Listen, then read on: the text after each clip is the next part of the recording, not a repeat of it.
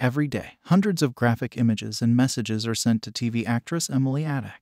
What drives these men to do this, and what can be done to stop them, is the question she poses. Every morning I see an image of a naked man that I didn't ask to see when I woke up. Hello, good people. Welcome to our channel. In this video, we are going to talk about Emily Atack, uncovering the shocking truth behind explicit messages. Before we get started, please subscribe to our channel and hit the bell icon.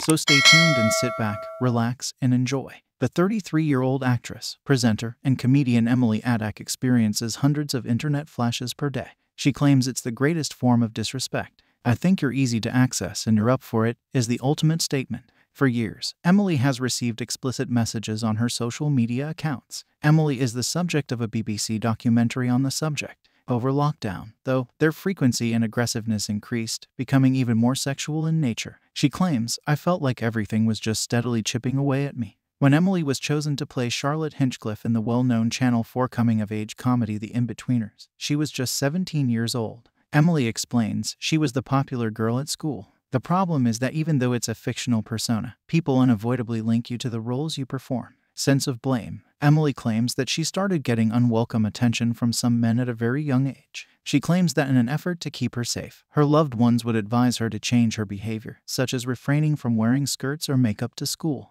"The only way your loved ones can regain control of it," she claims, "is by changing you. All of that has a place, so I began to search within. I've always placed all the blame on myself for that." This sense of guilt followed Emily into adulthood. "I'm hesitant to discuss this in public because I post bikini photographs to Instagram, discuss sex on my programs, and I'm a flirtatious and cheeky person," she claims. "But you asked for this bad attention. What do you expect?" will be a common response from others. Do you sit there wondering if it is your fault? Is this something I'm disclosing publicly? Emily has always used humor as a bulwark to downplay the messages, but she claims it's no longer humorous. She claims that the severity of it is that young girls are receiving messages like this on Instagram. If this was your daughter or niece, what would happen? Once the laughter has subsided, the conversation will become more serious. According to research from 2020, 76% of females between the ages of 12 and 18 had received dick shots or unsolicited nude photos of boys or men. Emily was astonished to learn that every girl she met from a secondary school claimed to have received sexually explicit communications online.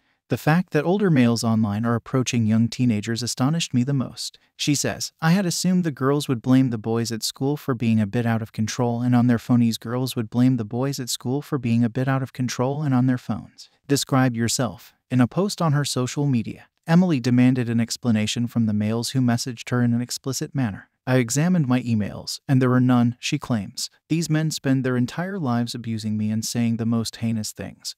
But when I answer by saying, 'Well, I want to hear from you, let's chat,' nothing happens. What I did experience was a flood of women coming out and sharing their experiences." Emily claims that she had never before brought up the subject of internet abuse with her parents. And when comedian Kate Robbins is given an example, she becomes extremely distressed. She claims that she is concerned for both her daughter's physical safety and psychological effects. Heath, Emily's father, notes how, despite the messages coming from several guys, it almost seems like they are from the same personality. Emily sent two men who frequently sent her sexual content direct messages to find out more about the traits of these people. After reading Emily's message, one of them banned her right away, and the other responded by blaming Emily, stating he was trying to garner her attention and that his communications were because of her reputation. In an effort to comprehend the thinking of these individuals, Emily met with Jamie Klingler, co-founder of Reclaim These Streets. Jamie organized a vigil in response to Sarah Everard's murder, and soon after that, she started getting obscene photographs, rape threats, and death threats online.